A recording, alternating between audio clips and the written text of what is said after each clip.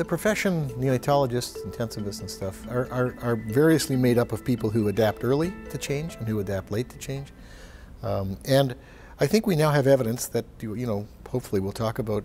in more detail, that using less invasive approaches, avoiding, for instance, intubation, trying to give kids support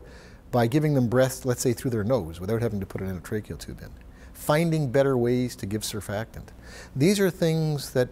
in some areas we've made progress, and in others we're just on the edge of making progress and finding new developments. So I think the next 5 years is going to see us with new developments, especially with surfactant, for instance. We're now very close, I think, to starting testing aerosols, so that surfactant could be given by an aerosol, which means if a baby had nasal cannula or nasal CPAP, potentially, we could give the baby the surfactant and avoid the need to intubate that baby. That would be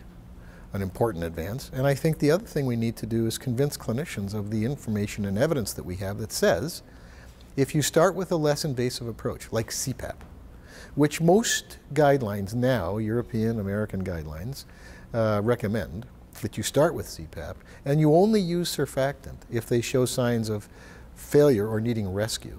that even that simple approach, which is less invasive, it looks like from the information we have leads to better outcomes, but what we need is more people to adapt that approach.